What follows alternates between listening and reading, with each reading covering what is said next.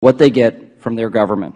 We will work tirelessly in partnership with citizen watchdogs to deliver the facts to the American people and bring genuine reform to the Federal bureaucracy. This is the mission of the Oversight and Government Reform Committee. I now recognize myself for 5 minutes for an opening statement. Over 3 years ago, Americans witnessed domestic and global markets deteriorating, resulting in millions of job losses and unprecedented measures by governments and central banks to prop up financial institutions. As the United States economy remains vulnerable in the midst of a recovery, just across the Atlantic, our friends in the European Union fight to fend off a second wave of economic and financial turmoil. Today's hearing examines the economic unrest facing Europe, actions undertaken by central banks and international organizations in response, options that remain at our disposal, and potential consequences to the U.S. economy and taxpayers. During the onset of the 2008-2009 financial crisis, asset-backed securities, chiefly mortgage-backed securities, unexpectedly became illiquid and fell sharply in value, resulting in a housing bust. Now, housing downturn ended up with an asset crunch that ended up in a larger housing bust. Financial firms were forced to write down losses that depleted their capital base and reduced their access to private liquidity. In response, the U.S. Treasury, Federal Reserve, and the United States Congress acted, well, in a way that the American people are very familiar with. They know this story. Today, Europe's version of this story appears to be one of which sovereign debt plays the role of asset-backed securities. Some say history repeats itself. Others say that it simply rhymes. This may be the case of history repeating itself or simply feeling and it seeming like the last crisis, or perhaps the European successor to what happened between World War I and World War II. Europe's banks hold substantial amounts of European sovereign debt that has dropped in value as the debt of periphery countries has become unmanageable. Given the substantial amounts of sovereign debt on the books of European banks, their ability to borrow has been brought into question. Perhaps these European sovereigns are analogous to Freddie and Fannie preferred that many thrifts and small banks across this country held as Tier 1 capital. The European twist of the story is that nations home to the most troubled banks do not have the financial capacity, perhaps, to bail them out. Austerity measures and maxed-out balance sheets of periphery countries, known as PIGS, have left the EU and its central bank scrambling to identify an intervention to end the panic and restore normalcy to the markets. As time runs out for the EU, works to strengthen its framework, and the European Central Bank retains its dubious role as leader of last resort, or lender of last resort, I should say, a reoccurring financial savior inserting itself in the mix. The Federal Reserve and, to a lesser extent, the IMF are also providing this same notion.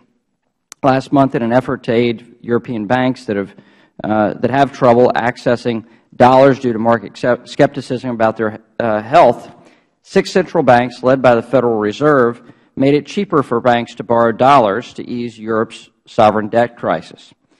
In the program's first month, there have been over $50 billion in transactions, prompting 2 immediate questions.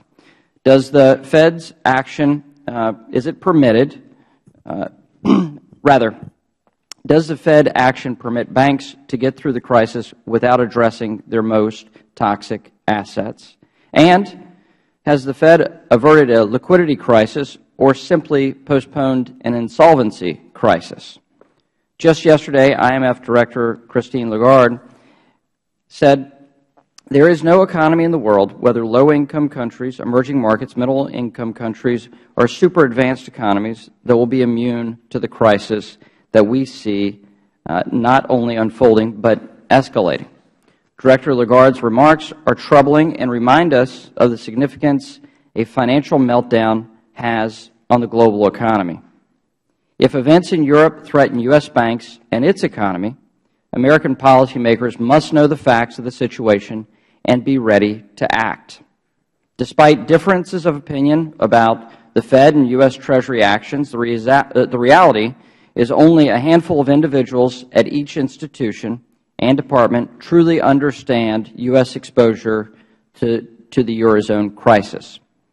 Today's oversight hearing allows the Federal Reserve Bank of New York, the Board of Governors of the Federal Reserve System, and the United States Treasury, all of which operate as our nation's foremost decision makers in the areas of economics and monetary policy, to communicate to Congress and to the American public about what is happening. As daily headlines read of capital injections to the tune of billions and trillions of euros and dollars, reinforcing the interconnectedness of the global economy, it is vital that Congress conduct oversight on rescue proposals and threats to our economy. Simple question must be answered, very simple questions such as, are the actions of the Federal Reserve consistent with its mandate, and are the firms seeking liquidity simply illiquid or perhaps insolvent? I'm interested to hear from this panel and from each of you about your views on this Eurozone crisis, current potential rescue efforts, and the consequences of the crisis on the United States. Not just to the United States, but to our government. Not just to our government, to our economy. Not just to our economy, our citizens and taxpayers. That's what this hearing is about. We don't want to be caught flat-footed on what is happening in the global economy. And that's why policymakers on the Hill must know what the potential actions you can take, how you view this crisis, and the actions that you have taken. With that, I recognize the ranking member, the gentleman from Illinois, Mr. Quigley. Thank you, Mr. Chairman. Yesterday we heard from several non-governmental witnesses with a shared concern of the Euro debt crisis. There was a general agreement that a debt default in Europe would have a devastating consequence for U.S. taxpayers. As Mr. Elliott testified, we are exposed to nearly $5 trillion in potential losses on loans and commitments to European governments, banks, and corporations. At the same time, yesterday's witnesses differed on the point of whether Europe can resolve this crisis with its own resources. Today, I look forward to hearing from our government witnesses who can speak to their roles in resolving this crisis. We should be pushing Europe to act quickly and responsibly, but we cannot expose the U.S. taxpayer to potential losses. Thank you, and I'd like to yield the balance of my time to the ranking member of the full committee, Mr. Cummings. Well, thank you, gentlemen, for yielding. Mr. Chairman, thank you for calling the hearings yesterday and today on the financial crisis in Europe and its potential effects on the United States. At yesterday's hearing, we heard that Europe faces two problems. One is a long-term budgetary problem that will require scaling back expenditures. The other is the much more imminent threat that a major European country might default on its debt. It appears that European officials are paying close attention to the long-term problem at the expense of aggravating the acute crisis. Yesterday, Desmond Lachman, an economist and policy expert with the American Enterprise Institute, testified as follows. There is the very real risk that continuing to apply substantial fiscal tightening will lead to a very deep economic recession.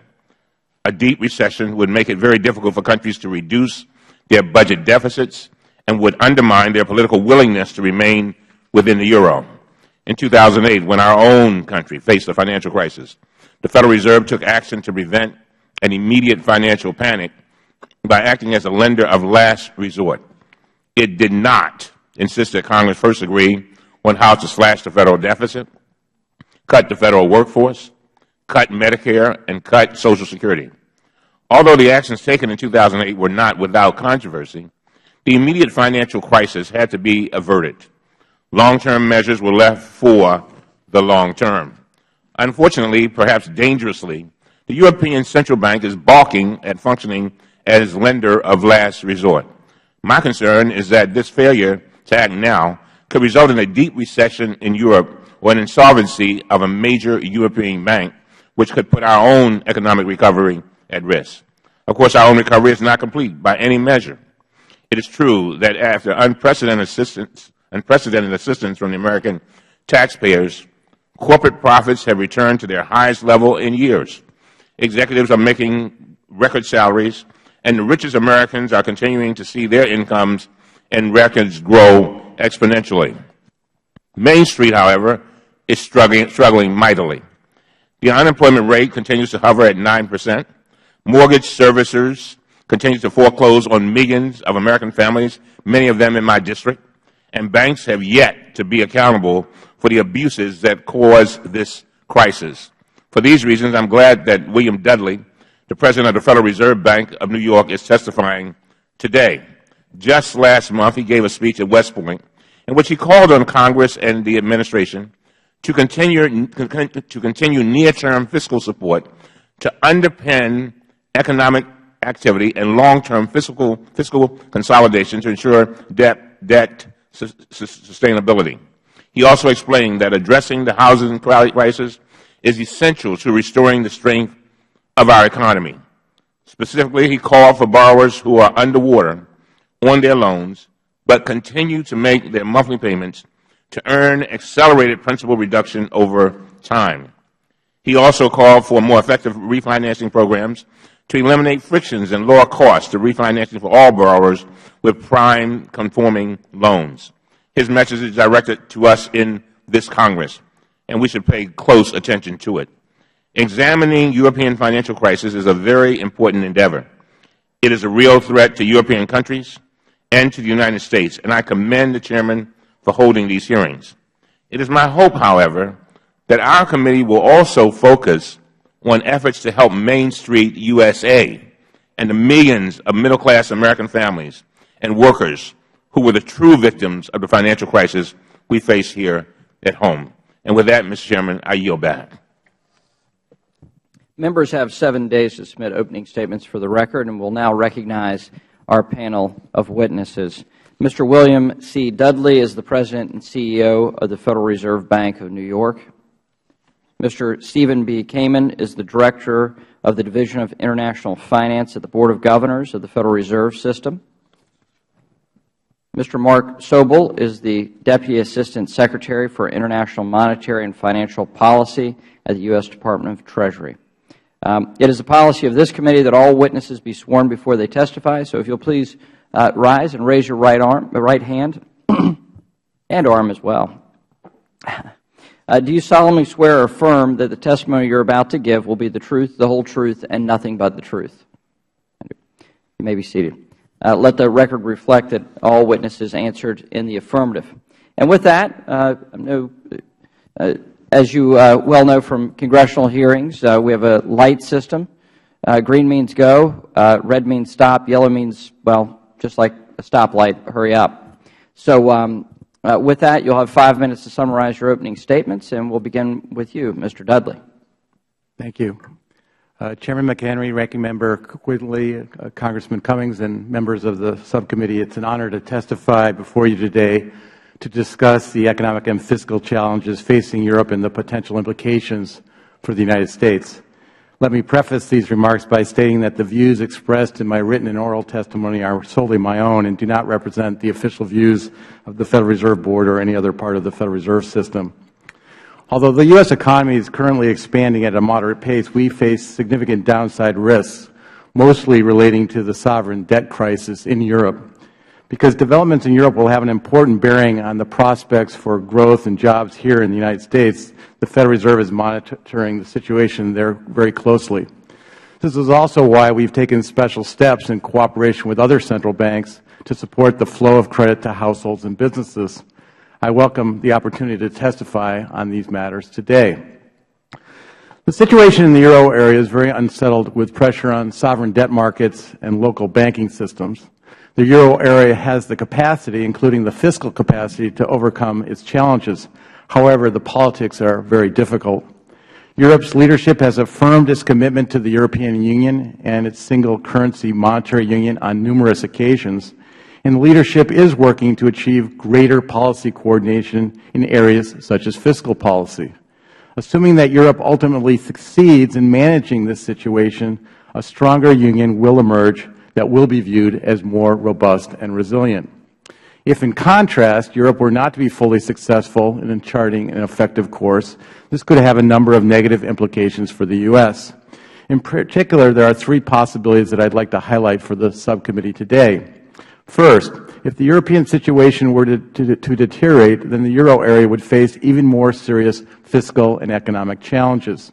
As a result, growth within the eurozone would weaken, and this would lead to less demand for U.S. goods and services that are exported to Europe from companies and workers here. It is important to recognize that the euro area is the world's second largest economy after the U.S. and an important trading partner for us. Second, if the European situation were to deteriorate, this could put pressure on the U.S. banking system. The good news is that the U.S. banks are much more robust and resilient than they were a few years ago. Also, the direct exposures of U.S. banks to the countries in Europe that are facing the most intense fiscal challenges are actually quite modest. The bad news is that the exposures of the U.S. banks climb quite sharply when one also considers the exposures to the core European countries and to the overall European banking system. This means that if the crisis were to broaden further and intensify, this could put greater pressure on U.S. banks' capital and liquidity buffers. Third, if the European situation were to deteriorate further, financial markets would likely become more stressed. This could tighten the availability of credit to U.S. households and businesses, and this could damage the U.S. recovery and result in slower economic growth and slower job creation. In terms of the actions the official sector in the United States has taken or could take with regard to Europe, I want you to emphasize that any and all such actions pursued by the Federal Reserve are motivated by the mandates that Congress has given the Federal Reserve to promote price stability and maximum sustainable employment here in the United States. When the Federal Reserve was created by Congress in 1913, it was given the responsibility to provide liquidity to the financial system in times of stress in order to shield the economy to the extent possible from the severe effects of financial instability on economic activity and jobs. While the economy and the markets have evolved substantially in the century since then, this basic principle continues to guide our efforts today. In today's globally integrated economy, banks headquartered outside the United States play an important role in providing credit and other financial services in the United States, providing a total of about $900 billion in overall financing within the United States. For these banks to provide U.S. dollar loans, they have to maintain access to U.S. dollar funding. At a time when it's already hard for American families and firms to get the credit they need, we have a strong interest in making sure that these banks can continue to be active in the U.S. dollar markets. One way we can help to support the availability of dollar funding is by engaging in currency swaps with other central banks. This has been used as a policy tool dating back to 1962. Recently, the FOMC decided to use this tool, cooperating with 5 other central banks. This action is designed to support financial stability, avoid an unnecessary tightening in financial conditions, and support economic activity and jobs in the U.S. In particular, by reducing the cost of dollar funding by the swap lines last month, we reduced the pressure on banks in Europe to abruptly liquidate their U.S. dollar assets. Thus, this step will help to insulate U.S. markets from the pressures in Europe and support the availability of credit to U.S. households and business. In sum, I am hopeful that Europe can effectively address its current challenges. The Federal Reserve is actively and carefully assessing the situation and the potential impact on the economy. We will continue to monitor the situation closely. Thank you for your invitation to testify today, and I look forward to your questions. Mr. Kamin.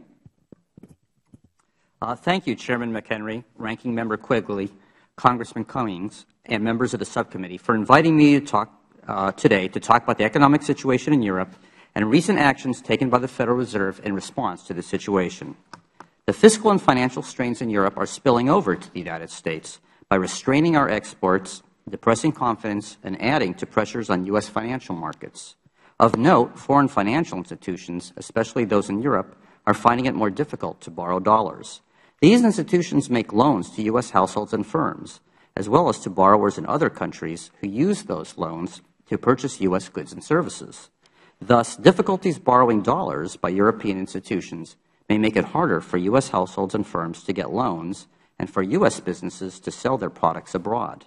Moreover, these disruptions could spill over into U.S. money markets, raising the cost of funding for U.S. financial institutions.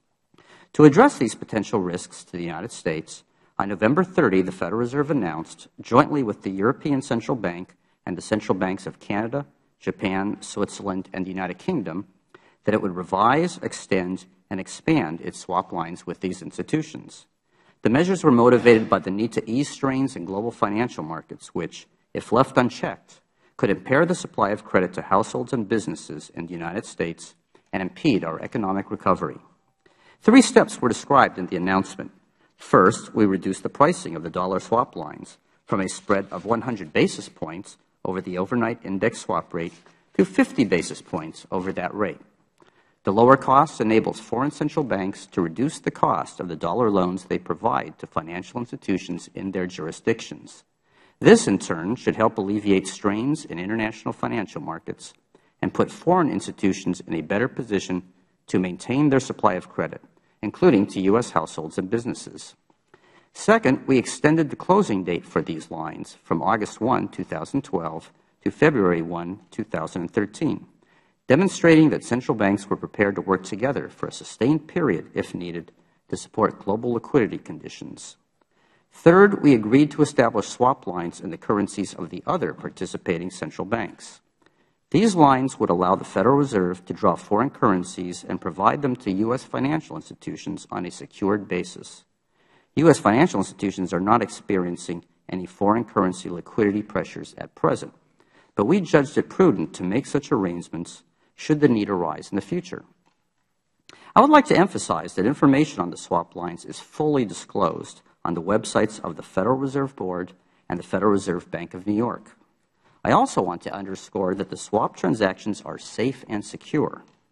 First, the swap transactions present no exchange rate or interest rate risk because the terms of each drawing and repayment are set at the time the draw is initiated. Second, each drawing on the swap line must be approved by the Fed, allowing us to closely monitor use of this facility. Third, the foreign currency held by the Fed during the term of the swap provides an important safeguard. Fourth, our counterparties are the foreign central banks, not the private institutions to which the central banks lend. The Fed's history of close interaction with these central banks provides a track record justifying a high degree of trust and cooperation.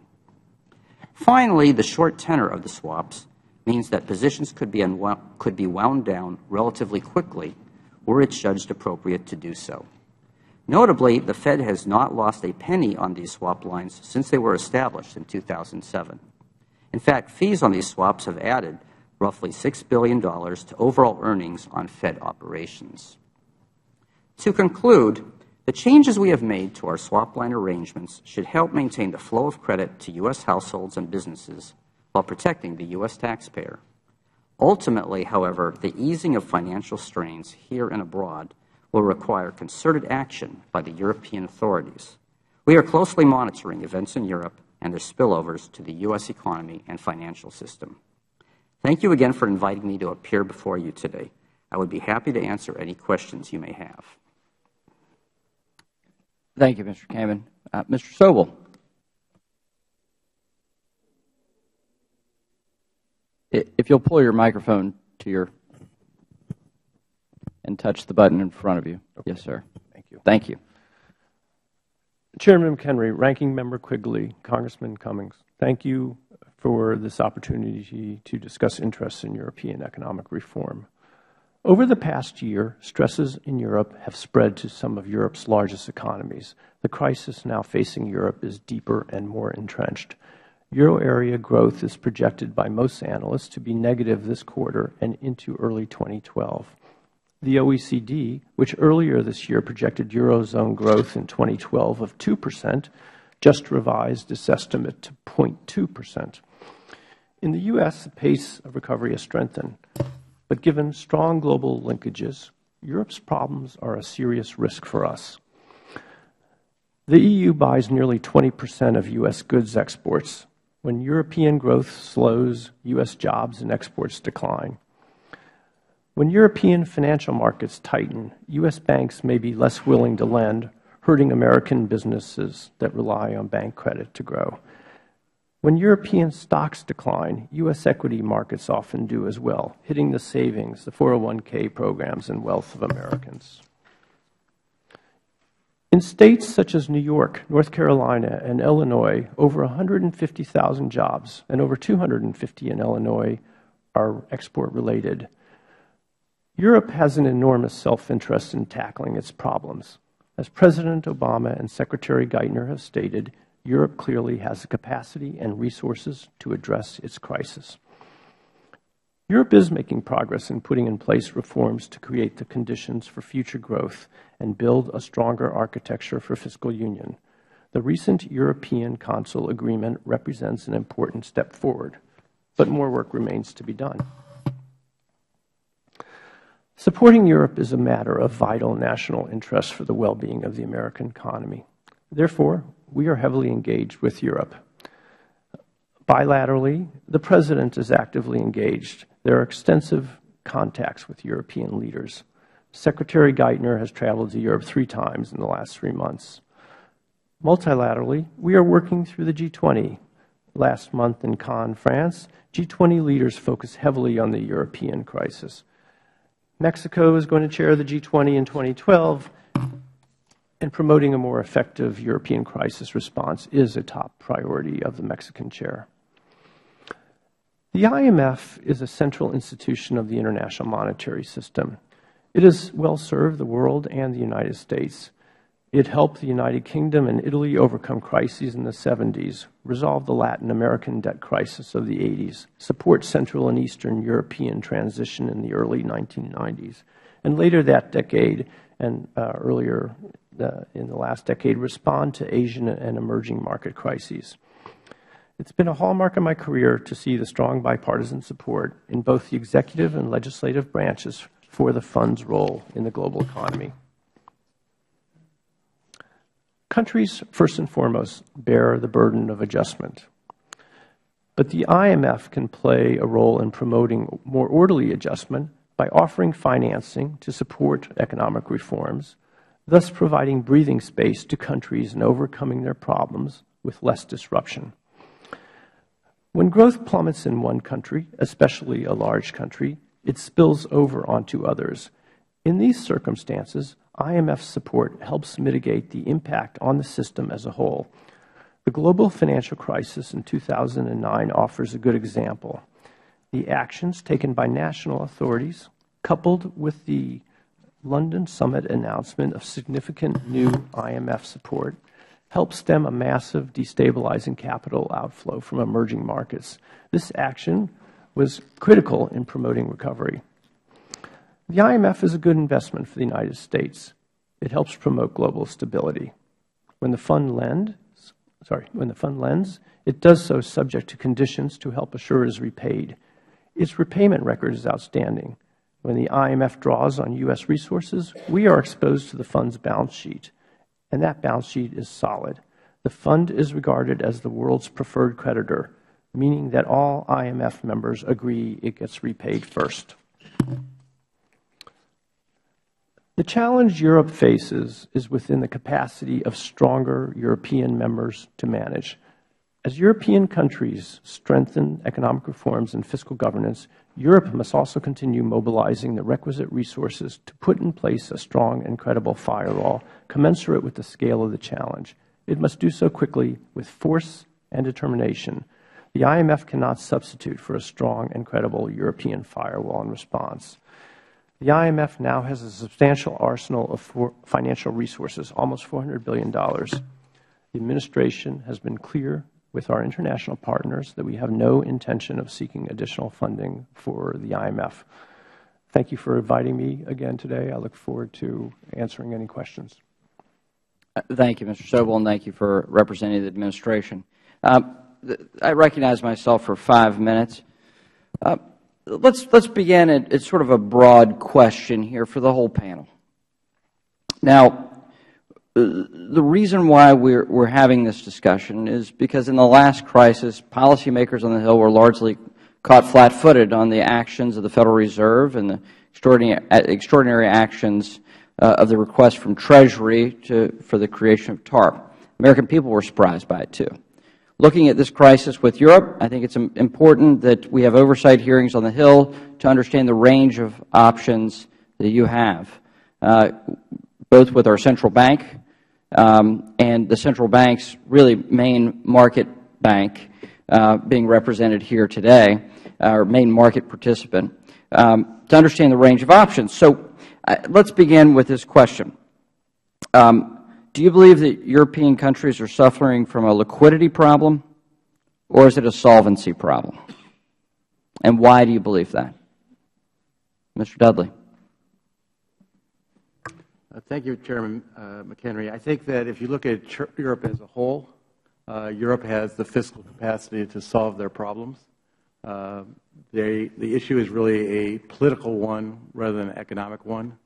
It's a huge political coordination problem of getting 17 countries that share the euro and 27 countries that are part of the European Union to have a meeting of minds to move towards greater fiscal integration.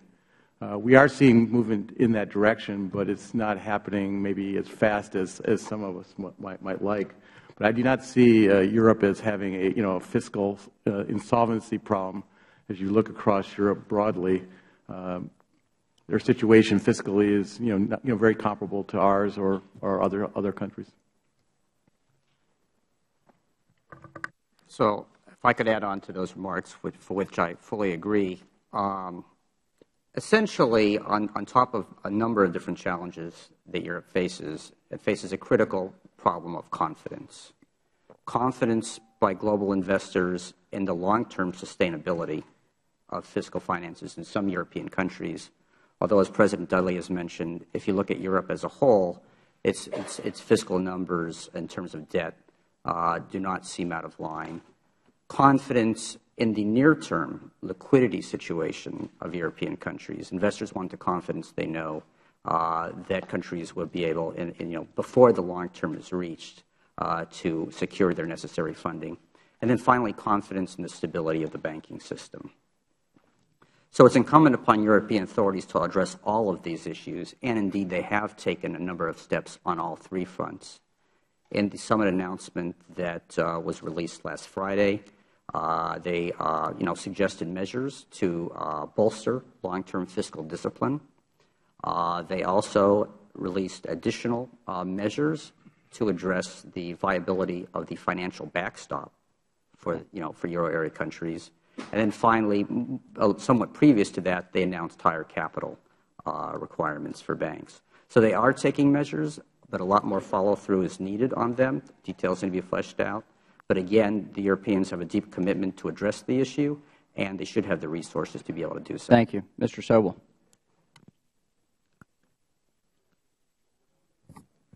I very much agree with Bill Dudley and Steve Kamin. I would underscore fully the point that Europe has the capacity and the resources to address this challenge. Okay. Thank you. Is it? Okay. So it's a liquidity, in essence. It's a liquidity challenge the countries face. I think that's what you're generally saying. So let me follow up with this. What about European banks? Do they face a liquidity challenge or a solvency challenge? Mr. Dudley. Yeah, I think it's hard to generalize across all the different banks in Europe. I think there are some banks that are in greater degrees of difficulty than others. The good news, I think, is that the European authorities are doing the same kind of stress tests that we ran here in the United States, and they're identifying the capital needs that their banks have and are basically demanding that their banks raise their capital ratios over the next 6 months or so. So I think that's a very important step to restore confidence in the European banking system. Now, that's not sufficient. They also have to have confidence in the fiscal sustainability of each country's debt burdens, because the banks hold a lot of sovereign debt. So you really have to solve two problems. You have to basically make sure the banks have enough capital to sort of handle normal stress environments, but you also have to get each country on a sustainable fiscal path so that people are comfortable that the sovereign debt they hold is going to be money good in the end. Just to add briefly to those remarks, all of which, again, I agree with.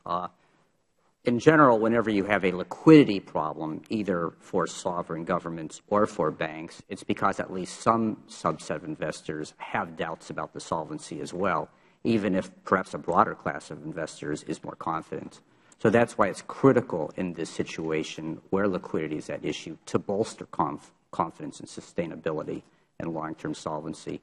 And that's why it's critical that the Europeans move ahead on various fronts, both fiscal discipline, financial backstop, and both increasing the transparency of bank situations as well as ensuring that they have sufficient capital.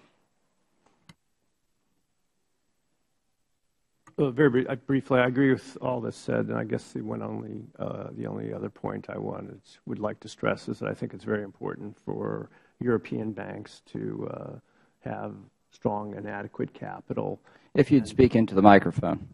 Thank you. Sorry. That it's important that European banks have strong and adequate capital positions and access to funding. Interesting. Artful answers, I'm sure. But Mr. Kamin, thank you.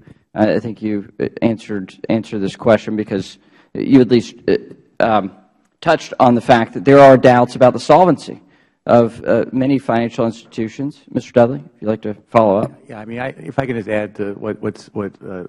Kamin said.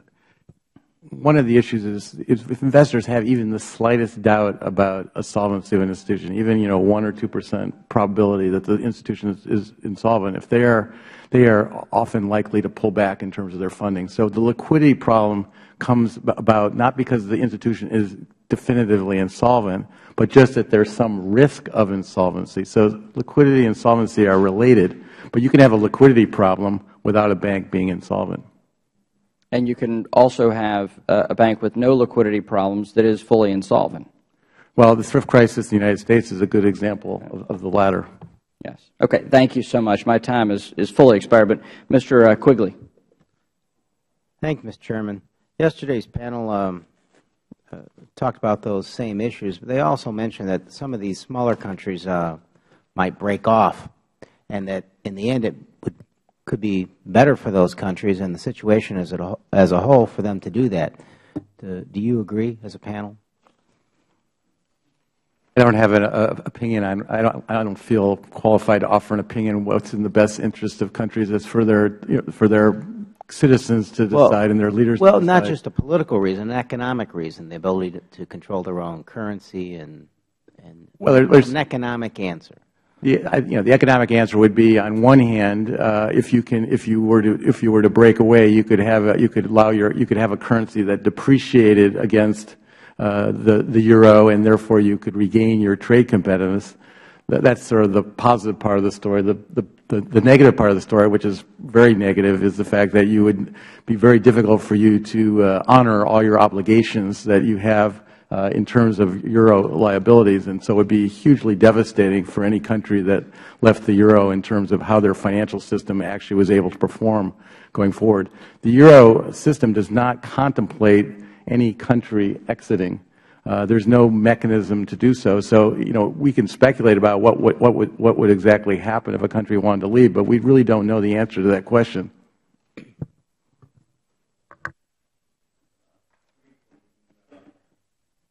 Eurozone is a long-term project of political unification and economic unification, and that dates from World War II. And this is a project that the European authorities still take extremely seriously and are very committed to continuing to perpetuate. So that's why they are very committed to taking the steps needed to pull it together.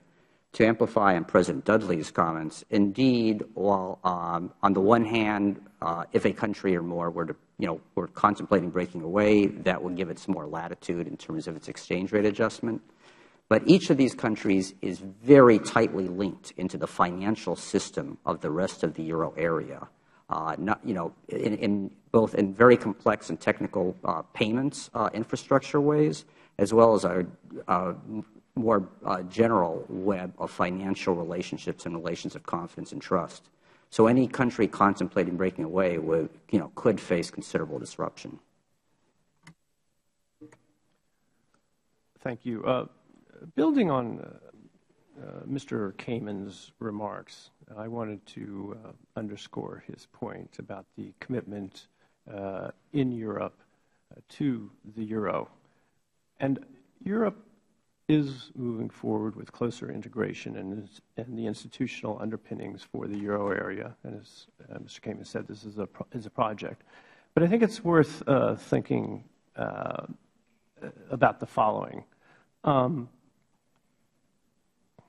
Europe has made progress, considerable progress in this regards. The countries of Europe are undertaking considerable reforms. It's a difficult environment, but if you look at what is happening in Italy and Spain and Portugal and Ireland and Greece, there are major reforms that are being implemented. Last week at the European Council meeting, there were major steps made in terms of bolstering the fiscal compact and steps towards a much more rigorous fiscal system for the future. Over the last period, they've created the European Financial Stability Fund and now the European Stability Mechanism, putting substantial resources at stake.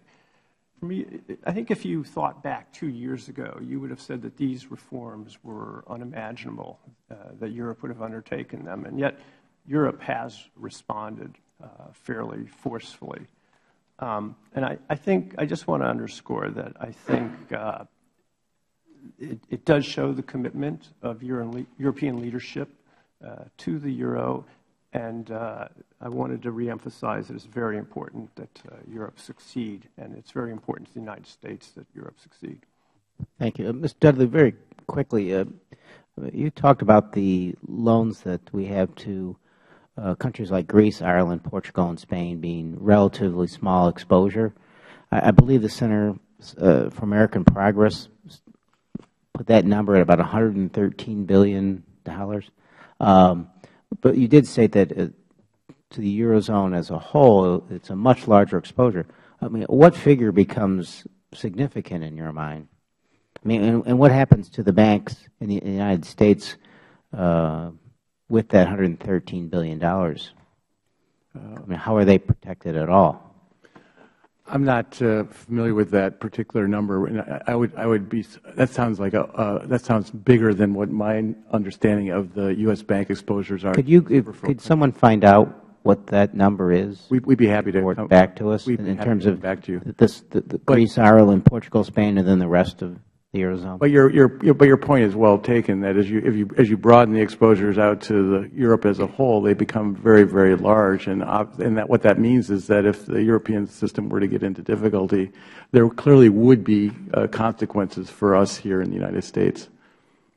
Okay. If you could get back to us with a realistic figure for those countries and the Eurozone as a whole, and if anyone, my time's expired, but if anyone could now or later sort of explain their understanding of what happens to American banks in that regard. Certainly. Thank you. The ranking member of the full committee, Mr. Cummings. Thank you very much, Mr. Chairman. Mr. Dudley, as I mentioned in my opening statement, you gave a speech at the United States Military Academy at West Point, during which you indicated that our economy continues to face significant downside risks, mostly related to stress in the Eurozone. Obviously, our hearing today has been called to consider the Eurozone crisis, and I appreciate your insights on that issue. However, you also spoke of another significant downside risk confronting our economy, and that is the continuing foreclosure crisis. You even stated that obstacles to mortgage refinancing are so severe that they are undermining the impact of monetary policy. In your address, you identified a number of measures that might comprise a comprehensive approach to housing policy, including the elimination of barriers to refinancing and measures that will enable borrowers who are underwater on their loans but continue to make their monthly payments to earn accelerated principal reduction over time. Further, you stated, and I quote, "I'm encouraged by the recent decision by the FHFA to make it easier for certain borrowers with high loan-to-value ratios to refinance."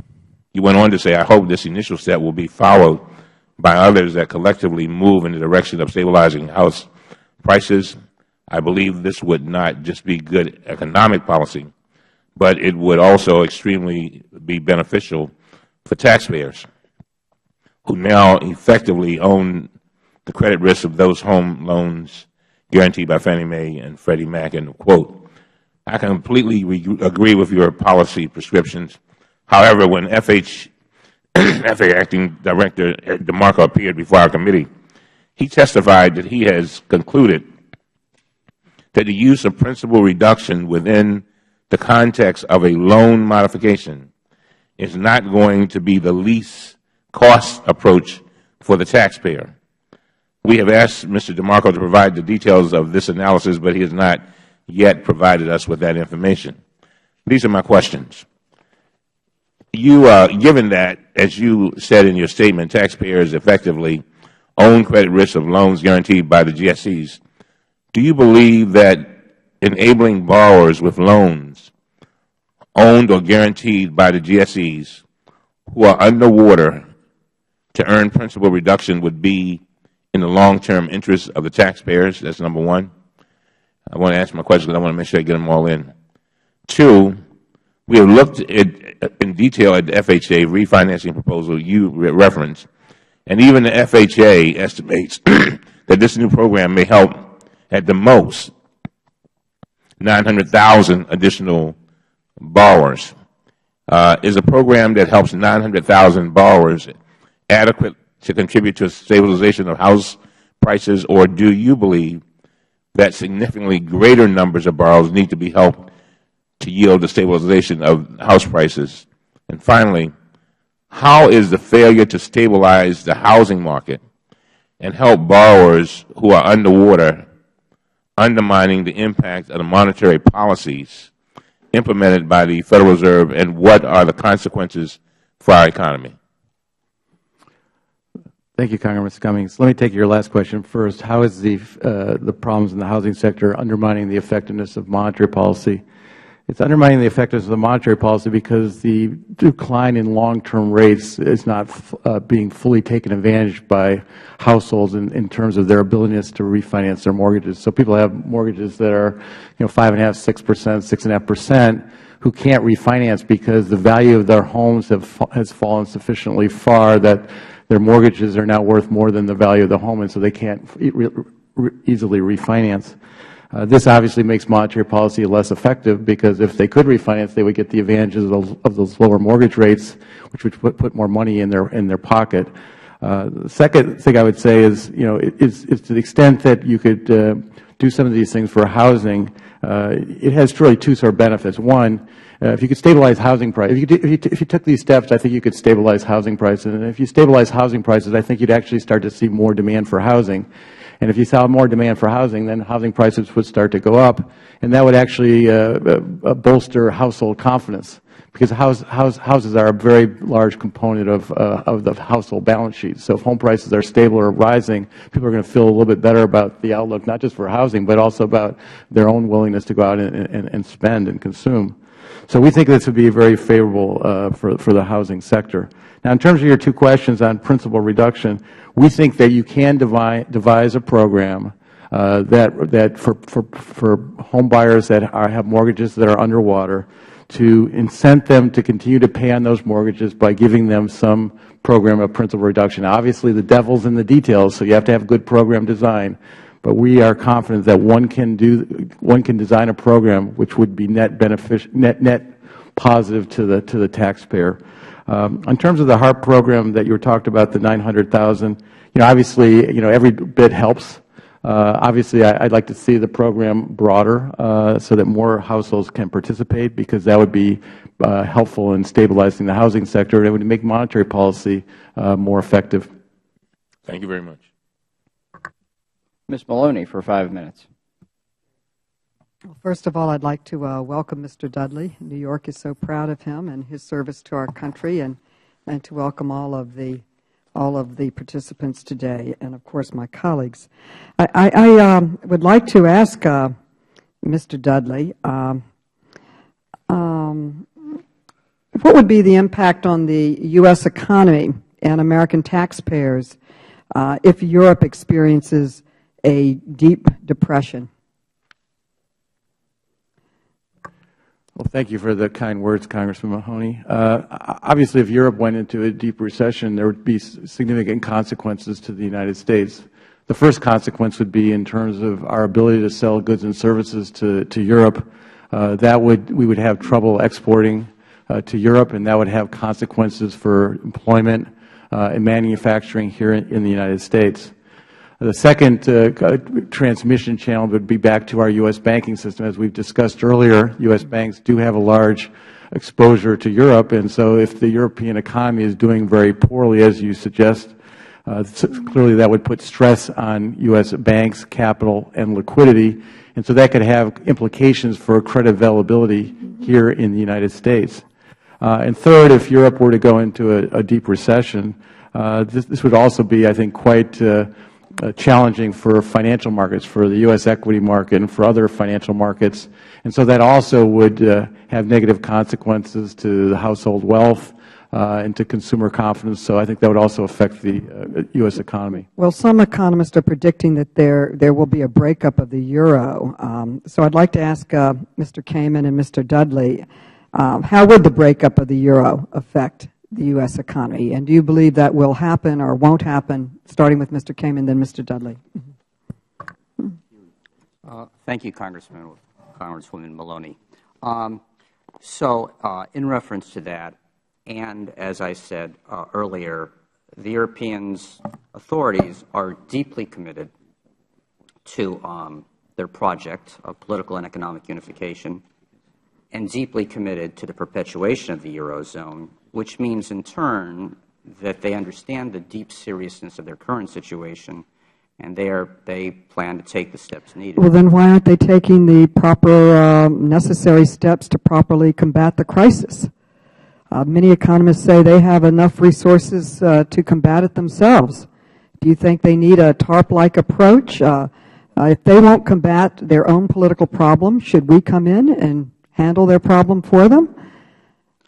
Well, it's certainly not for us to handle their problems for them, and they are very cognizant of their problems, and they have announced a number of steps in the past week and then in the past few months to address their problem. As announced last Friday, a new set of disciplines on fiscal behavior to raise confidence investors on their long-term sustainability. What does their actions bear on the actions that have already been taken by the Treasury and the Fed, and do you support the actions that Treasury and Fed have taken?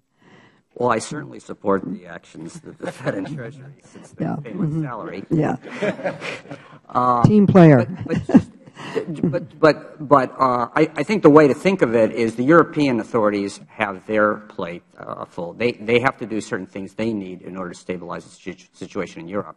Our job. Well, my time is running out, and I'd like to also hear from Mr. Dudley. I only have a few seconds to that. So Mr. Dudley, would you respond? I would say two things. One, the breakup of the euro. What would that mean to? What would that? What would the impact be? This is not something that I anticipate for the reasons that Mr. Kamin said. I think the European leadership is fully committed to the European Union, and they are going to take the steps that they need to move towards greater fiscal integration. As I said earlier, it's a political problem, and so maybe they're not moving as fast as some of us might like, but they are moving, I think, in the right direction. The second thing I would just stress is, all the things that the Federal Reserve has done with respect to the foreign exchange swaps, this isn't about helping Europe. This is about helping ourselves. This is about ensuring the flow of credit to U.S. households and businesses. We're doing this for ourselves. The time has expired. I thank my colleague. Good questions, very good questions. We'll begin a second round of questions. Look, to get into a very specific question, following up with Ms. Maloney, let's say Greece withdraws from the euro. Do you have the scenarios? Is that part of the scenarios that you worked through? And would that have, so walk through that process. Yeah, I don't think we would characterize it. We work through specific, horrible scenarios surrounding Europe. What we do instead, is do contingency planning to make sure that the Federal Reserve System can handle very stressful environments, and to ensure that the U.S. banking system can handle very stressful environments, regardless of the source of that stress. So, for example, the U.S. right now we're in the process. The Federal Reserve is right now in the process of putting the U.S. banks through a very severe stress test. And that exercise, which, and that stress might come from Europe, but it could come from some other source. So I think our job is to make sure that the U.S. banks can withstand a bad economic environment regardless of the source of that stress. Okay. Mr. Sobel, we'll begin with you. Play out the scenario for the next 6 months to a year. What does the administration, what does the Treasury, what do they foresee happening with this euro crisis over the next 6 months to a year?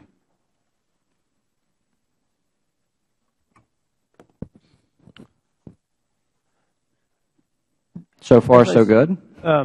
As I was saying earlier, I think Europe is making progress. They have put in place a number of reforms, and they will undoubtedly continue to further move ahead with reforms.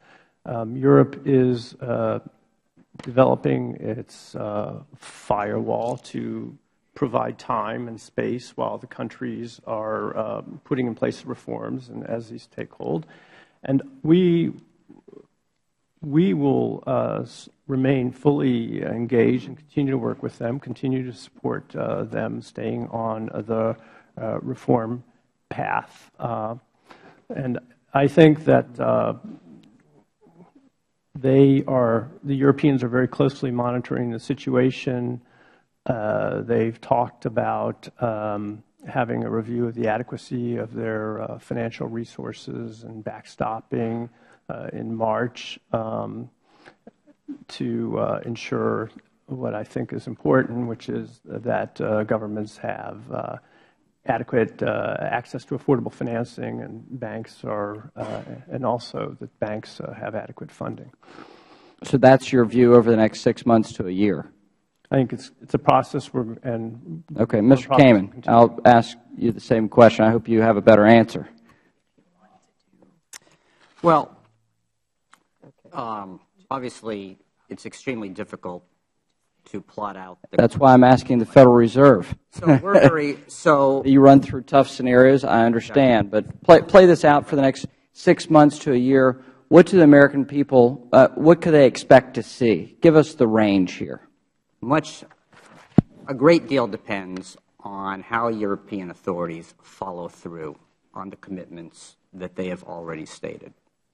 They have a very full agenda of items that they need to work on. The last Friday's summit, involved an EU or intergovernmental agreement among at least the 17 Eurozone countries, plus other additional countries in the EU but not in the Eurozone, to agree on a system of financial disciplines, to consider a bilateral loan by Europe to the IMF, in order to facilitate their lending, in order to move up the timing of... That's history, so let's go through those are the items that are on the Europeans' agenda. And so what we look forward to over the next weeks and months is their implementation, their agreement on those items, which will in some cases require their ratification by the member states, and their implementation of those. And that is the process that we're looking forward. And if they move through decisively on that and put these measures in place, there is some chance, or perhaps a good chance, it's hard to know, that eventually that will build the confidence needed and we'll see the crisis easing. If they do not succeed in the near term in achieving that type of progress and follow through, and that disheartens markets and investors, then we can see more adverse outcomes. But that's basically the framework we're using to look at the next period, is the progress being made by European authorities. Mr. Dudley. I agree with what Steve said. The devil's now in the details. So we have a broad outline of the way forward, but now we have to actually see the details of how they're going to implement it, and then we have to see the political process support it. And that's really going to be critical over the next 3 to 6 months. So you're talking structurally. Let's talk about the banks, the European financial institutions. Well, I think that the important thing here to recognize is that if the European countries put their fiscal houses in order, then the banking problems in Europe become much more manageable. Because why investors are worried about European banks is in large part because they're worried about the sovereign debt holdings those banks have. So if the European countries put their fiscal houses in order, this will go a long way to solving the European banking situation. that how you see it, Mr. Kamin? Very much so. In addition to that, so that is the critical challenge the European authorities must meet. At the same time, there is a parallel process that will go on for the European banks as they strive to meet their heightened capital requirements. And there are some risks there that have been much talked about in the media about how they will achieve their higher requirements. Will they do it through deleveraging? Will they do it through raising capital? And that is another process that we will be following closely. With that, my time has expired. Mr. Cummings, the full committee ranking member, is recognized. Mr. Dudley and Mr. Kamin, the Federal Reserve stepped up a couple of years ago during the U.S. financial crisis and acted as a lender of last resort to the banks. In fact, the Fed played a central role in containing the crisis and stabilizing the American economy. Why was it important for the Central Bank of the United States to intervene during the financial crisis? Well, I think during the financial crisis, what we saw was a complete loss of confidence in private sector financial firms to engage with one another. And so it's very, very important for the Federal Reserve to provide a backstop form of funding so that people were more willing to actually come back into the market and start to engage with one another. Do you agree with that, Mr. Kamin? Pardon me?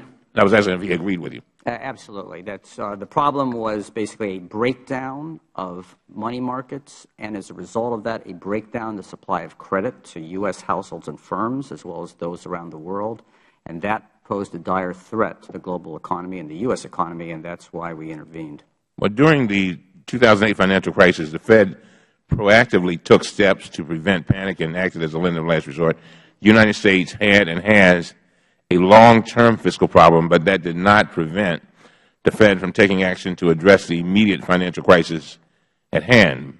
But the European Central Bank is not doing that in Europe. According to testimony we heard yesterday, the policies that the ECB is pursuing will aggravate the potential for a default. According to Desmond Latchman, and I quote, there is the very real risk that continuing to supply substantial fiscal tightening will lead to a very deep economic recession. A deep recession would make it very difficult for countries to reduce their budget deficits and would undermine their political willingness to remain within the euro. Yesterday, Reuters reported that Ireland's European Affairs Minister, Lucinda Creighton, thinks that the ECB should become a lender of last resort during the European crisis. Do you think that the ECB should let up on austerity and start being a lender of last resort? I'll take the answer from all three of you on that. I think the ECB is being actually quite aggressive in being a lender of last resort to the European banking system. They have now introduced a 3-year a lending facility where they'll provide loans for a 3-year period, which is an unprecedented length of time. They broaden the collateral eligibility requirements so that it's more easy for European banks to bring collateral to the ECB to get funding. Where the issue is in Europe with regards to the European Central Bank is their ability to buy primary debt issuance from the sovereign countries. And this is prohibited by treaty. It's prohibited by treaty for the ECB to buy the sovereign debt issued by the countries in the primary market.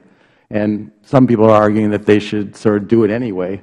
But Mario Draghi, who's the head of the ECB, points, I think, correctly to the treaty which prohibited such activity.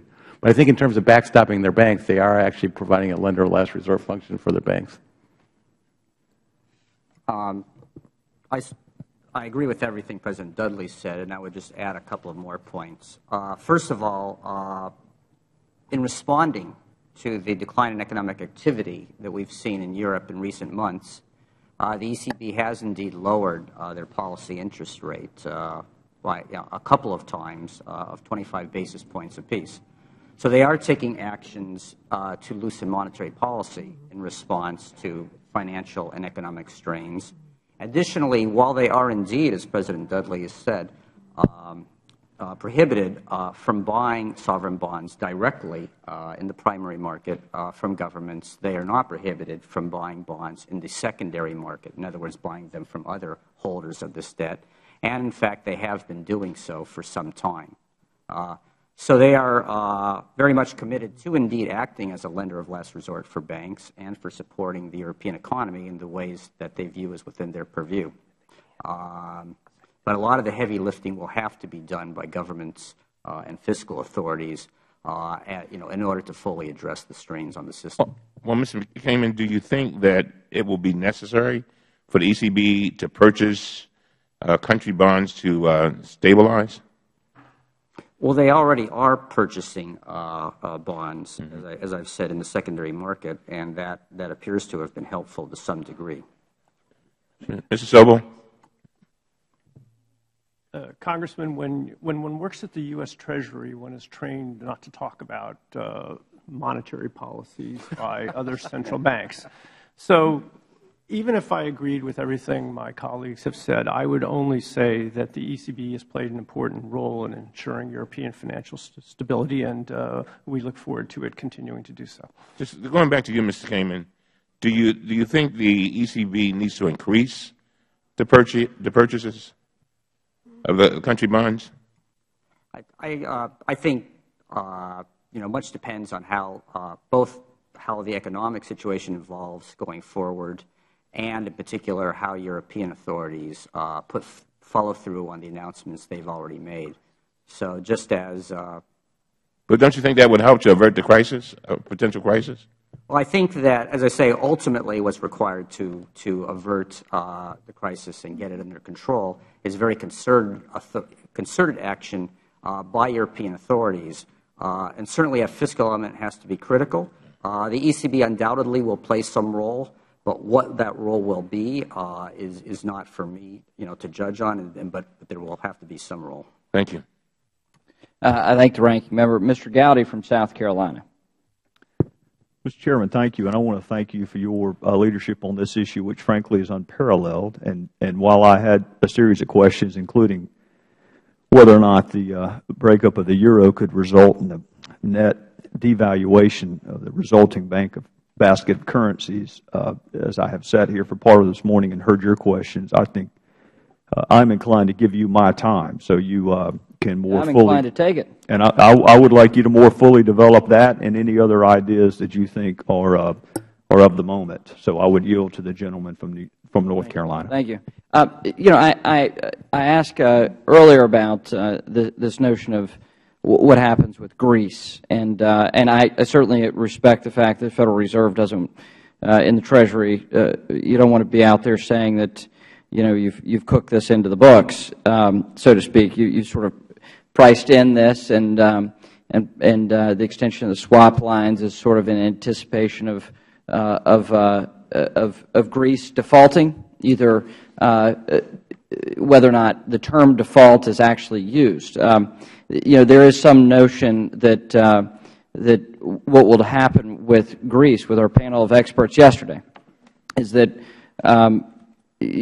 Greece would basically, with an ongoing process with other Euro participants, have a very significant write-down that is, in essence, a default, but through some other terminology. Therefore, CDS contracts aren't triggered, as we've just seen with this last round. So let's price this in. Okay, let's say that process happens. What we've seen is the Eurozone put in place policies for Portugal, Spain, and Greece that appear to be failing. So what would it take? What would you suggest it would take in order for Spain and Italy to not go through those same challenges based on the existing policy? If those policies aren't quite working with Portugal, Greece, and Ireland, what makes you believe that they would work with Spain and Italy, Mr. Dudley? Well, first, I'm not sure that they aren't working. I think that it's too soon to say exactly whether these countries are going to be able to sustain the fiscal adjustment that they've put in place. I think the outlook is different for different countries. The second thing I would say is that the swaps really have nothing to do with whether Greece leaves the euro or not. The swaps were put in place for a very different reason. We were seeing that European banks were having difficulty obtaining dollar funding, and as a consequence of that, they were liquidating their dollar book of assets here in the United States. So this was tightening credit availability in the United States, which was going to have a direct impact, if it was allowed to continue, on U.S. households and businesses. So the swaps were really about the funding, the ability of European banks to obtain dollar funding and the consequences of that on the United States. Whether Greece leaves the euro or doesn't leave the euro, I think that was immaterial to our decision-making on the swaps. So the policies in Portugal, Ireland, and Greece, you believe are working? I'm not going to make an assessment about how well the individual countries are doing. Their debt-to-GDP ratio is worse now than it was before the policies were put in place. I would say two things. As you go from the peripheral countries to the core, the debt challenges become much more manageable. In other words, if you look at Spain or you look at Italy, and you look at their debt-to-GDP ratio, and you look at their deficit-to-GDP ratio, they have to do substantially less than what Greece has had to do. And so I think that from my perspective, what Spain and Italy need to do is completely achievable. It's completely achievable.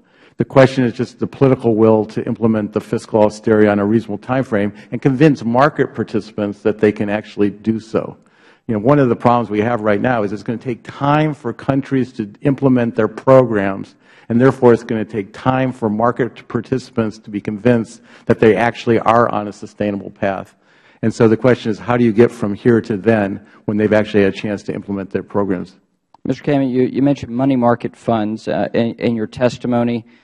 Please expand upon that. What is the, in the downturn, in the financial crisis of 08, 09, the Federal Government stepped in and in essence insured, directly insured money market funds. So there's a belief among consumers in America that these are protected assets, when in actuality they actually are in the market. They've just performed very well over a very long period of time, and only one has broken the buck in in the last generation, we should say. So explain if you will, just expound upon this money market exposure and why these swap lines pertain. I'd be glad to. First, money market funds obviously are an extremely important provider of dollar liquidity, both to U.S. financial markets and financial markets around the world. So many European banks, rely heavily on lending and investing by U.S. money market funds in these bank CDs, commercial paper, and the like. And that's an important source of the dollar funding they use in order to provide lending to firms and businesses both in the United States and abroad. By the same token, lending to European institutions comprises a large fraction of the U.S. money market funds portfolio. Now, the money market funds have been substantially reducing their exposure to the most vulnerable, so-called peripheral European economies. So that is no longer much of a source of risk. But that said, they still have very substantial exposures to the banks of core European economies. So in the event that poses a number of risks. First, in the event that the financial strains in Europe were to intensify, money market funds would naturally be expected to further reduce, their exposure to those banks, which would increase their financial straits. And as well, and this is a problem that's received much attention, U.S. investors in money market funds, might be inclined to take some of their funds out that could put the money market funds in a difficult situation. This is something that, of course, we at the Fed and other agencies are very alert to, and that's been an important consideration for the FSOC, Financial Stability Oversight Committee, and they are working on, all regulatory agencies are interested in this, and of course the SEC has the primary regulatory authority, for these money market funds, and they are working through some reforms. So the swap line is about direct American exposure in that regard. the swap line is about exposure in that regard and many regards. Its point is to make sure, that to help European and other foreign institutions get the dollar funding that they need in order to continue providing credit both around the world and to U.S. households and firms. And by doing that, we strengthen the liquidity position of these institutions. And by doing that, we make them appear to be safer investments for money market funds and other investors. Thank you. Ms. Maloney. Thank you. What is the single most important thing that Europe could do to prevent a banking crisis here in the United States? Mr. Sobel, Mr. Kamin, Mr. Dudley. Well, let me address the question of what is the single most important thing Europe can do. And I think that it is clear that Europe needs to pursue a comprehensive strategy to overcome the crisis.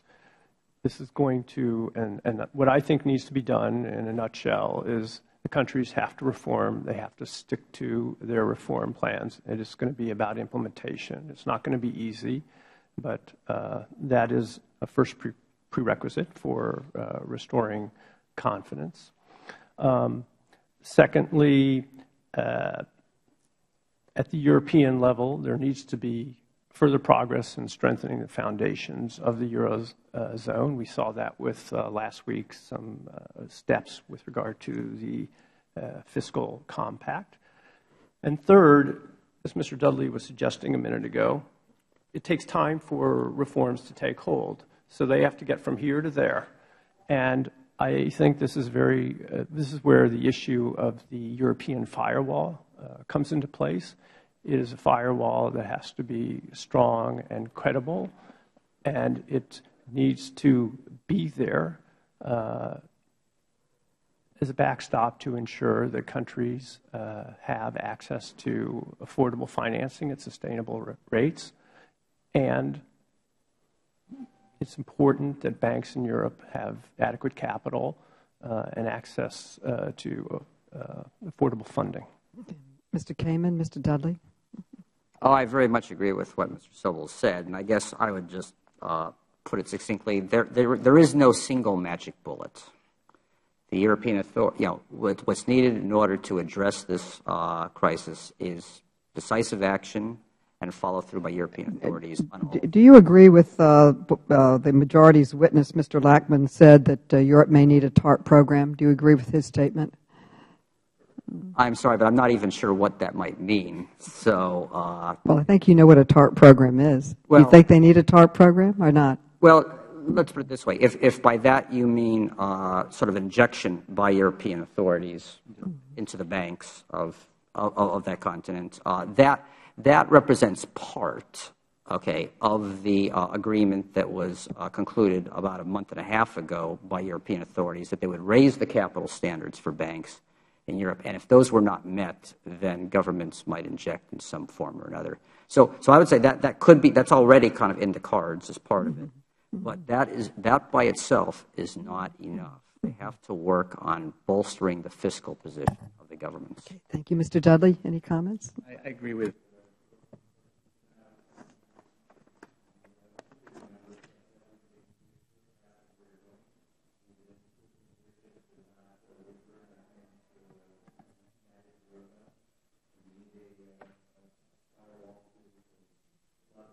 time to show that you can get there, and you need the countries to do what they have to do in terms of demonstrating that they're committed to getting their fiscal houses in order on a sustainable long-term basis. And lastly, some of these countries also need to take steps to improve their competitiveness.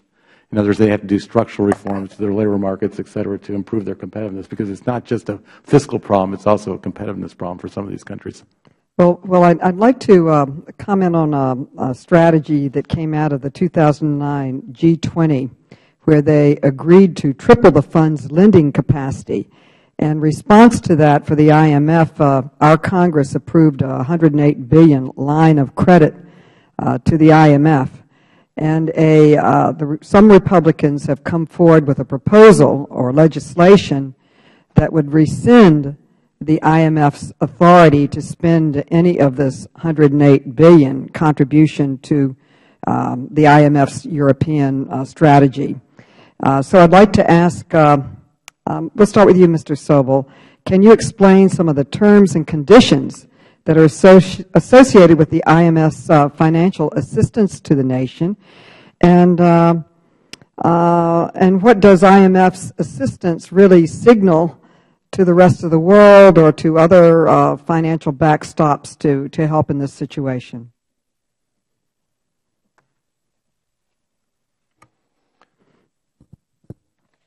Thank you. In my testimony, I indicated that the IMF's lending plays a very vital role in the system in helping countries. When countries face stresses and difficulties, they frequently come to the IMF against the background of loss of access to financing, which imposes a very deep stress on the society and the economy as a whole. What IMF comes in and does is it works with countries to develop a more orderly path to restore growth and vitality. They do so first by developing economic conditions. The money is tightly overseen. There are quarterly performance criteria on fiscal and various other indicators to make sure that the country is moving on a track that will restore it to stability. In addition, the fund provides financing, and that allows the country, as I was saying, to make a more orderly transition towards resumed growth. Now, that's in the country itself. But when a country has problems, especially a large one, it has ramifications for the neighbors. It can have ramifications for the global economy, as we saw in 2009. And so the logic of IMF assistance is not only to help the country restore stability, but it's also to lessen the impact on the global economy, which is very much in our interest. And as we indicated earlier, that from the vantage point of the United States, one of the problems is from a deteriorating situation in Europe is that it hurts U.S. exports, it hurts U.S. growth, it constrains financing to businesses, it hurts our stock markets, our 401ks and the like.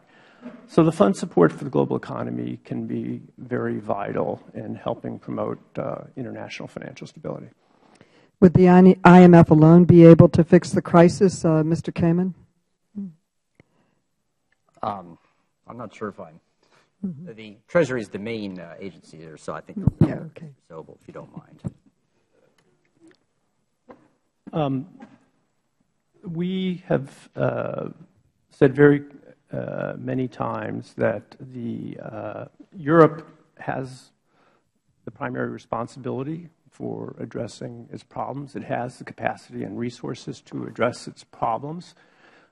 We've welcomed the fiscal actions they've taken.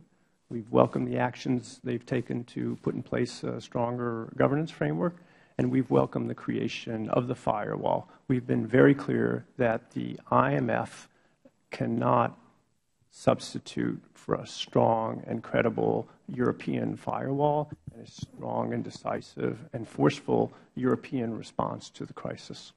What would happen if the Republican legislation passed that denies the funding from the United States to the IMF?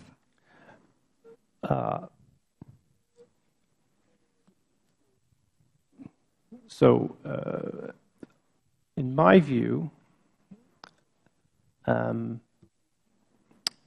IMF helps serve U.S. interests and our interest in sustaining global financial stability, which is important to the health of our economy. So again, Europe has to act, but the IMF can be a tool for helping achieve a sounder world economy. And we want the IMF to have the resources to be able to do its job and perform. In 2009, Congress approved a $100 billion increase in our commitment to the new arrangements to borrow, as well as a modest $8 billion increase in our quota. And the fund has long had a backstopping role for the global economy. I mean, the backstopping role of the fund through this NAB, the NAB, it used to be called something else, the GAB, but it goes back to 1962, which is when the swap lines were created, as Bill was mentioning earlier. So this is vital to promoting global stability. So my view is that if we were to withdraw our funding, I think it would harm market confidence. I think it would weaken U.S. leadership in the institutions. I think it would put our standing in the fund in jeopardy, and I think it would cause the fund to look to others to play a more influential role in its operations and activities. So I think that it's our support for the IMF is very important. Thank you. My time has expired. Thank you. And the Vice Chairman, Mr. Gint of New Hampshire, is now recognized for 5 minutes. Thank you, Mr. Chairman. Mr. Sobel, when I was here earlier during your opening remarks, I thought I heard you say that the IMF has a very good rate of reimbursement, of repayment. So I wanted you to just clarify that for me, and then I wanted to ask you a follow-up question. Thank you. The IMF, in my perspective, is a very unique institution. So let me just cite 3 factors. One, as I was just describing, it can set the macroeconomic conditions for a loan to a country.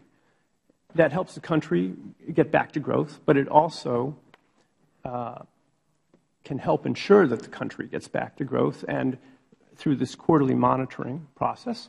And that helps ensure that the fund's resources are safeguarded. Secondly, the fund is a preferred creditor state. So everybody in the world, all countries, all members of the fund, recognize that the fund is first in line to be repaid. And its repayment record is just excellent. Thirdly, it has a strong balance sheet, a very strong balance sheet. It has good reserves. And again, it has this ability to set these conditions. It has this ability. It has preferred creditor status. And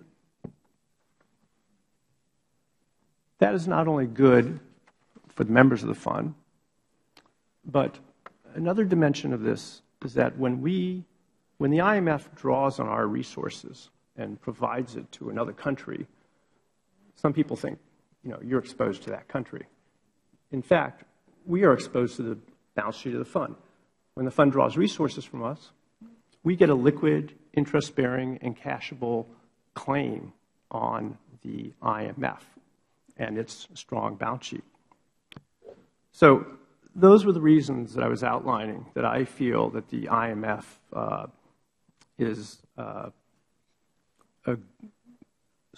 that our claims in the IMF are fully secure. The reason I ask is I believe it was today's Washington Post article, and I don't know if you've seen it yet, but it was entitled, "Will U.S. Taxpayers Be on the Hook for Bailing Out Europe?"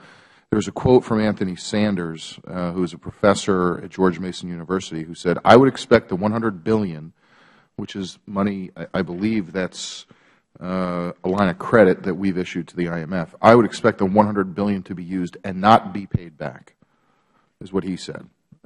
So I'm curious about 2 things. Number one, why all of a sudden there would be this shift in an expectation of it not to be paid back, number one. Number two, the statements that have been made by Mr. Geithner followed up by the President of the United States, suggesting that no additional funds should go to the IMF. I'm particularly curious to know if that line of credit should be withdrawn, in your opinion.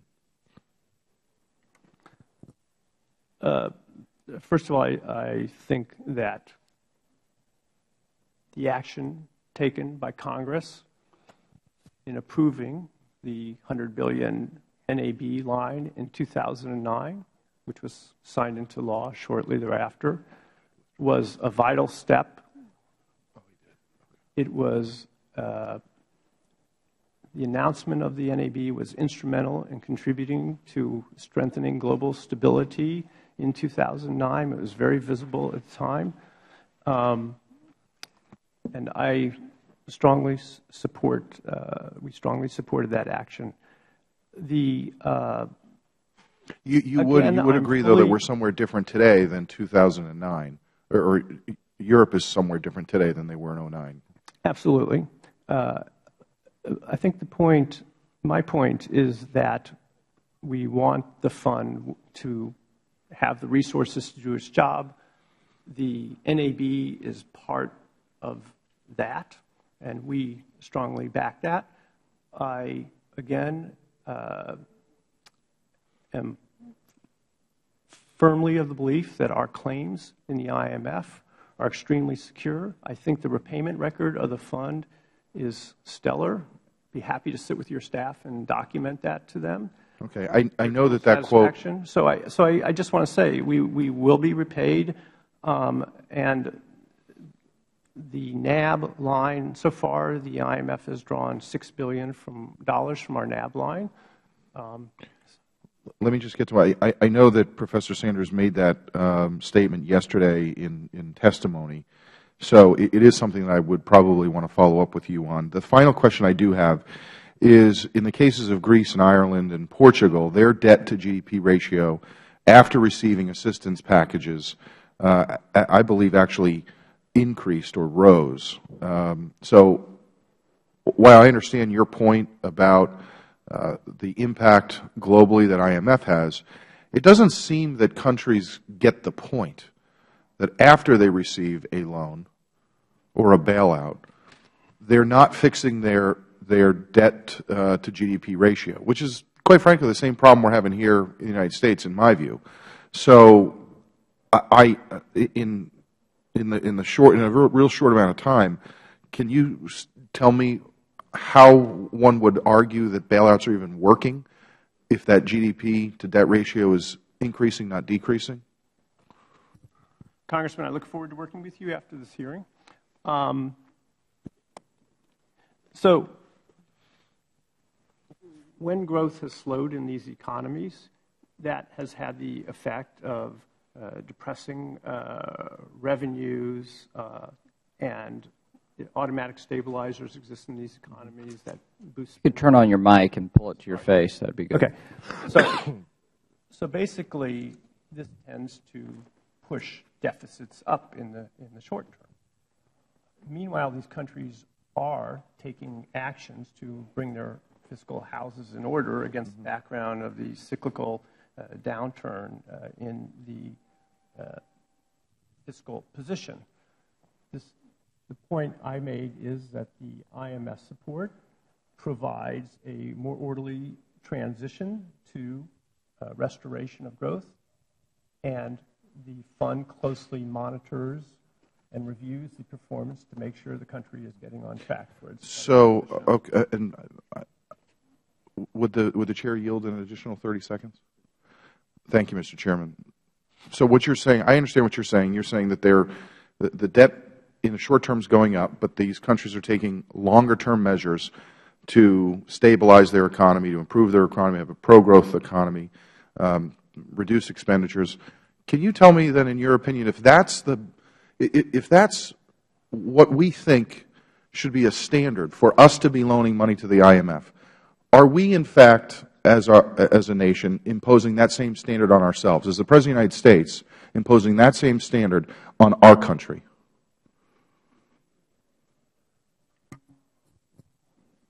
Congressman, I think I didn't come here today to Well, there's a tie between Europe and the United States, isn't there? I think the President has proposed both fiscal plans. If you'll please put your microphone towards you. We cannot hear you. I think the administration has put forward bold fiscal plans to restore, to promote growth and to restore fiscal sustainability and to consolidate the deficit over the medium term. I would love to have that list. So I'm looking forward to working with you as well. And when we do get together, I'd love to see that list. Thank you, Mr. Chairman.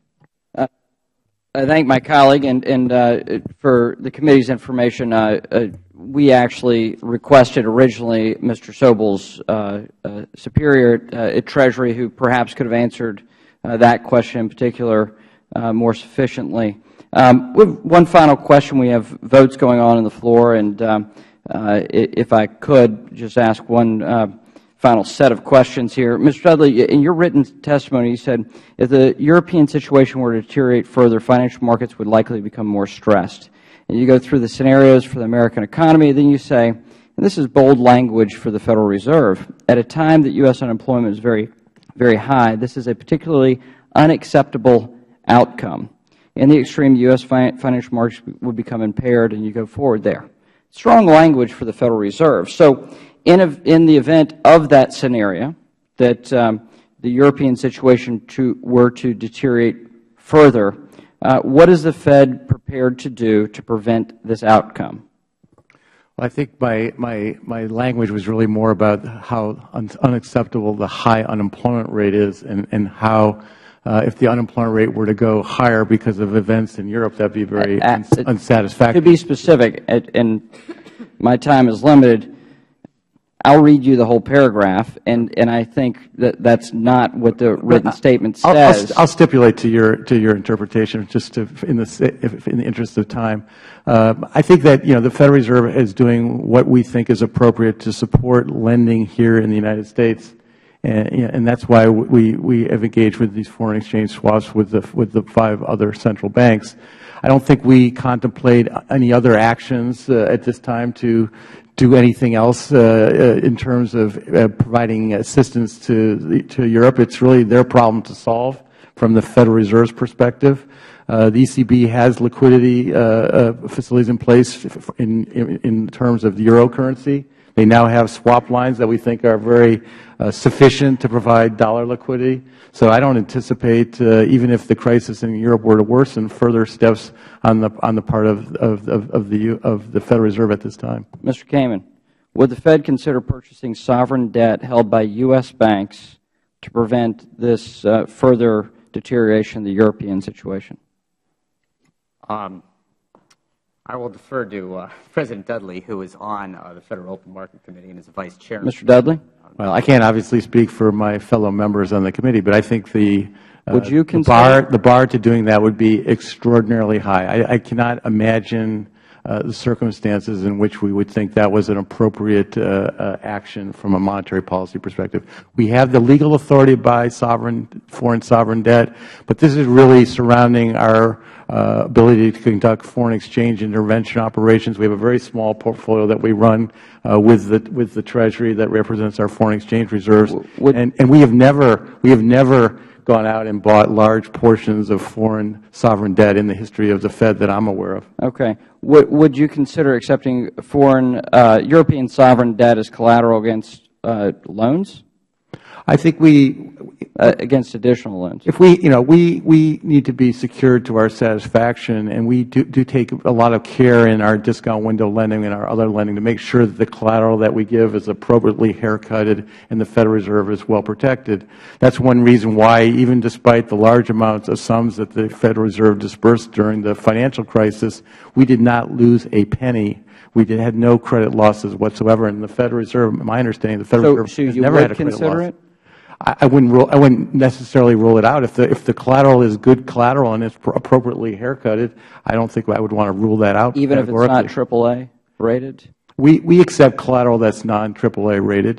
So the important point is the quality of the collateral, the appropriateness of the pricing of that collateral, and the appropriate level of haircuts. That you do have to have protection in terms of the size of the haircuts. So that's important, but I wouldn't categorically rule that out. Should European banks consider equity raising? You'd have to talk to the European banking authorities, but the stress test there did suggest there was a capital need, and equity raising, I think that would be a welcome part of that, because if they raise more equity, then they have to do less deleveraging. And that would be far preferable. It would be my personal preference. All right. Mr. Kamin? Yeah, I mean, they are already considering equity raising. That is one of the ways in which they could achieve their new higher capital standards, so that's very much in play. All right. So with that, I realize your time is very important here. We have votes on the floor. Members have had ample opportunity to ask questions this morning. This hearing was about proper oversight from Congress of what our political branch at Treasury is doing, and to address what is happening in Europe, what we see on the front pages, and what raises great concern across this country and around the world. We also want to see what the range of options are from our central bank. And we realize with this hearing that there are an enormous number of questions about this. But we do see that our central bank, both with the New York Fed represented here today and the Board of Governors, have certainly have looked at the risk associated with this, and have a range of plans that they can pursue, and a number of policy options that they have. I think that was very clear from today. What was disappointing is to not see that same level of planning from the Treasury, and I think that would be additional questions that we would have here on the Hill as what the Treasury would consider going forward, and we hope to have additional oversight to make sure that we have that disclosed to the public. So we thank you so much for your testimony. Thank you for your willingness to engage in these discussions. We realize that the questions were broad reaching this morning, but we certainly appreciate your willingness to be here. Thank you for your service to our government and to our people. And with that, this committee stands adjourned.